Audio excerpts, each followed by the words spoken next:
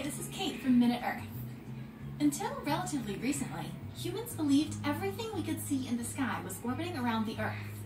Of course, the moon was the only thing actually orbiting the Earth, and the Earth itself was orbiting a star. But there were other objects orbiting that star that also had things orbiting them, so we decided to call all of those secondary satellites moons too.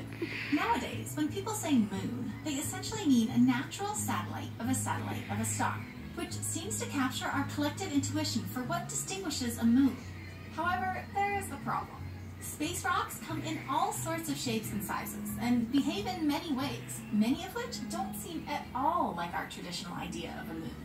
We could at this point give up and say, okay, all these things are moons. But in this video, we're gonna defend the idea that moon is a special title, and we shouldn't award it too broadly.